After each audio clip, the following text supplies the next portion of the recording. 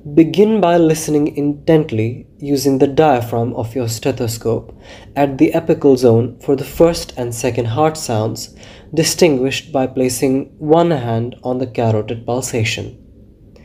Move on to auscultate the tricuspid area along the lower left sternal border, followed by the pulmonary and the aortic areas sequentially.